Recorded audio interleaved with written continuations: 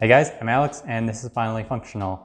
If you're new here, I'm making VR shoes. Most of my previous versions have been big, clunky, heavy, and have a big motor in it like this shoe. But lately I've been experimenting with a small, light, durable shoe like this, which doesn't have a motor in it for now. And initial testing went pretty well. In the last video, I went over this design, what I liked about it, didn't like about it, and I did some testing. Now in this video, I'm gonna go over what I have been working on since then. I've been working on a new design that improves upon a lot of things that I didn't like with this design. So I don't need this anymore. Let's get started. In the previous design, I had brakes that looked like this. You'd turn this screw right here and it would add rolling resistance to the axle here, so the wheels didn't turn as nicely. This is what it looks like. That's how big it is. In the next design, I made the brake smaller. You can see it's right here and smaller than in the previous version. And then there's this knob here that you can turn to make the brake tighter or make it looser. And this knob is accessible while you're wearing the shoe, so you can kneel down and change the resistance while you're wearing them if you want. This is what the brake looks like. Here is a disc that goes in the middle, and as you turn this knob here, it tightens around that disc, creates some resistance. And then there is a little piece of neoprene in there to add a bit more grip to that, because the TPU here that this is made out of is pretty slippery. But there's an issue with this brake. If you tighten it down a good amount, it squeaks. Makes a very annoying squeaking noise. Another issue is this disc in here, it can wear out over time. And I'm gonna want an easy way to replace this disc when it wears out. But the way the shoe is now, you'd have to take apart the whole axle to take the brake out and replace that disc. So what I did was I took and I moved the brake to the side. And now it looks like this. So this is the disc from before, same as before. And then there's a piece of neoprene that goes around this.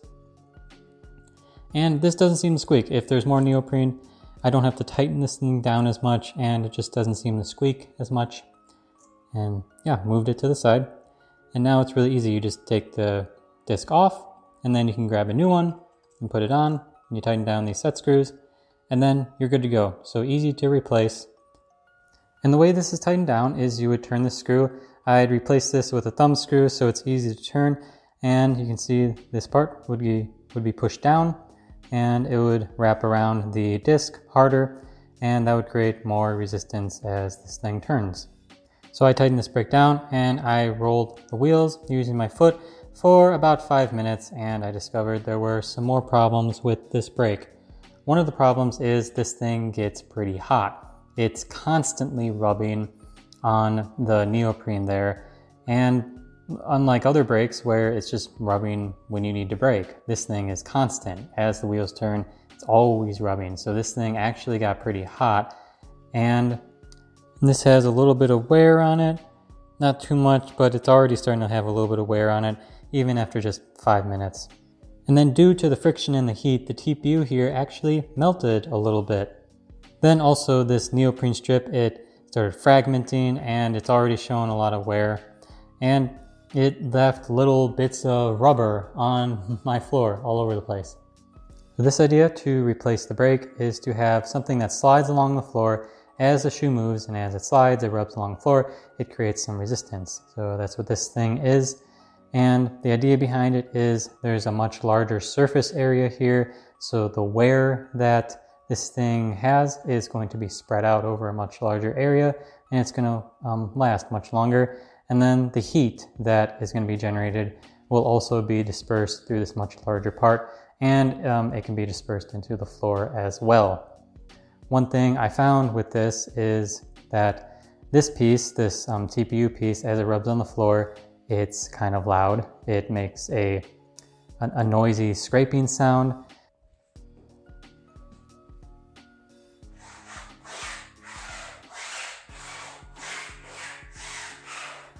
This operates under the same principles that the shoes that come with slide mills operate on. So the shoes that come with slide mills, they have these strips, kind of like this, that you can put in the shoes, and the more strips there are in the shoes, the more friction there is. And as you get better with the device, become more of an expert, you can take the strips out, and it's more slippery, but you know how to use the device more. So this is kind of the same idea. This rubber strip rubs along the ground the same way those strips would rub along the slide mill, but it's noisy, and I've also heard that the strips and just slide mills in general are also noisy. So need to figure that out. So this is what I came up with. I cut a sock and I stapled it to this piece, and this still rubs on the ground and provides some good resistance, and it's much quieter. So much quieter than this plastic piece here sliding along the ground.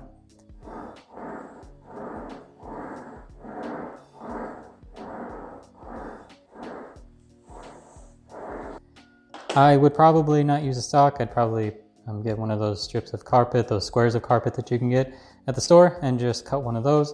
But yeah, this is my way to make make this floor slider much quieter. And yeah, so this mechanism is very, very simple, but it would be hard to adjust it. So to make it so that there's more resistance, you'd have to increase the height of these things so that this thing is pushed into the ground more. So you need to add spacers on here, and here. So to do that, you'd have to disassemble this thing, put the spacers in, and then reassemble it. So it's kind of a pain to change it around. It's not very easy to adjust the resistance, but it's very simple, so I like that about it. Here is my other idea. So what I have is a spring, an extension spring right here.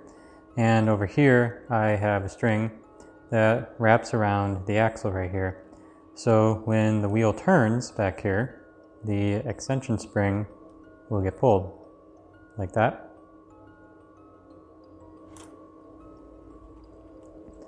And the idea behind this is that when you put your foot down in front of you and you bring your foot back, this will start winding up. And it'll provide that little bit of resistance that I want the shoe to provide. And it'll be a gradual increase of resistance. So as you bring your foot back, the resistance will get more and more until it actually stops you. So what I mean by that is, say I bring my foot forward to take a step, and then I put my foot down, and now I'm sliding it back. As I slide my foot back, that spring's gonna get pulled. And when it's up here at the front, there's not going to be much resistance at all. The spring's not going to be providing much resistance. But as I go back more and more, the resistance is going to be more and more until when my foot gets behind me, the idea is there's enough resistance to stop my foot from going back, which I want to do anyway. I want to stop my foot from going back so that I can bring it forward again. So the idea is that the spring will actually help you stop your foot, and then you can bring it forward again. And there won't be much resistance at the front here, because you don't really want much resistance at the front. You want it to be easy to start bringing your foot back. It's really only at the back that you want a lot of resistance so that it stops your foot from going back too far, like this. So of course there are a few issues with this idea. One is that when the spring snaps back, it's a little loud and annoying. So if I tension the spring all the way and then I let it snap back, it creates a little bit of noise, and imagine that noise happening every time you take a step. I think maybe what I could do is I could put something soft in between in the space here, and maybe then when the spring comes back, the metal on metal, it won't hit, it won't make a whole lot of noise if I have something in the space here in between all of these coils, and it might be a lot quieter. So that might be something that I could do to try to fix that. Another problem is that I said I want this thing to provide resistance, especially when your foot gets behind here, kind of behind you. I want it to provide enough resistance so that it helps you stop your leg so that you can bring it back forward. But with this spring, it's not strong enough. I bring my foot back and I don't really feel it at all. The spring doesn't provide a lot of resistance. I don't feel it as I bring my foot back. And even as I get back here behind me, I don't really feel it that much. And you might be thinking, well, I just need to get a stronger spring that can provide more resistance. The problem is that I need a spring that is both strong, but can stretch a good length. So I need a spring that can stretch about an additional 4 inches.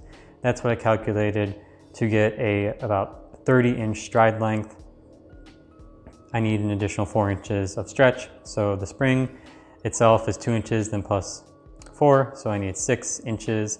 And this is the spring that I found that had the greatest force, the greatest poundage, but it could also stretch the distance that I needed it to.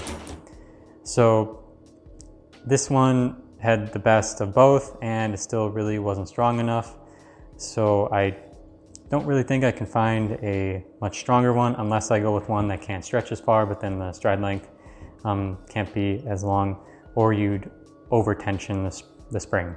Another potential issue that I'm not sure about is I'm not sure the lifespan of these extension springs. I don't know how many cycles that they can last. I don't know if it's in the millions or if it's just in the thousands.